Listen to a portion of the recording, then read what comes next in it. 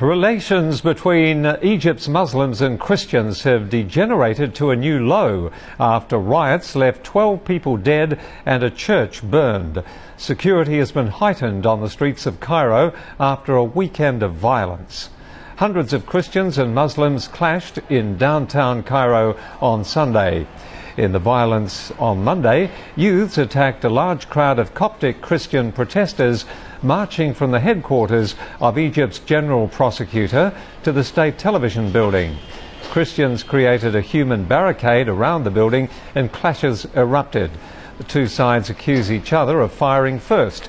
During the 18-day unrest that ousted former President Hosni Mubarak, there was a rare spirit of brotherhood between Muslims and Christians.